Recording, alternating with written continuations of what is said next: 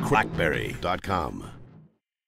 Hey everyone, DJ here for CrackBerry.com, and we are going to look at a feature that arrived with 10.2.1, and that is custom quick settings. So when you swipe down from the home screen, this is what you get, and it's always been there, but now you can add more options, which is what's been wanted by a lot of BlackBerry 10 users for a long time, and we're just going to go through the process of that. So if I jump into settings, you can see here custom quick settings, and this is where we go to adjust what we see and what we don't want to see when we in the quick settings. So let me turn off hotspot. I don't really want to use that. So you can see other things that you can turn on and off here. I think a lot of the ones that people really wanted were the brightness and the NFC, and you can see the torch here, which if you have a US setting will be called flashlight, or maybe wherever you call it flashlight in the world, whatever language you use, it's gonna say what you use there. I noticed that arrived in the later versions of 10.2.1 because quite early on it was still flashlight for us if you had the UK language setting.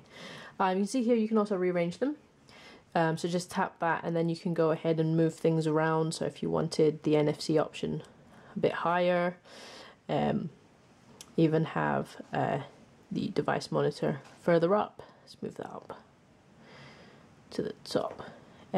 Just hit save to make sure the arrangement gets saved, and those would have moved around up there. So obviously settings and rotation lock, they stay there. That's not something you can move around. That wasn't available to see, but everything else you can move along and add and take away.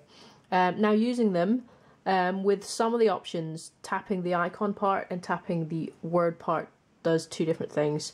I'll just show you with the brightness. If I tap the icon part, that gives me the quick shortcut right from the quick setting to adjust my brightness, but if I tap the name, it jumps into the brightness setting. So that's also a nice little feature. Same with notifications, I can tap that to silent. If I tap notifications, it will jump into the notifications. So that happens with most of them. Torch or your flashlight, that doesn't happen. Obviously the settings and device monitor is just your quick shortcut into device monitor. So that is a look at quick settings on BlackBerry 10.2.1. If you have a Q10 or a Q5, even a Z10, sometimes, if you kind of enabled all features to show, there isn't enough room. So if you have more than, I think, 4 on a Q device, you have to scroll across to get the other options, and that's why having the ability to rearrange them is good, because then you can prioritize the ones that you want to show up first. So that is a look at the quick settings on BlackBerry 10.2.1.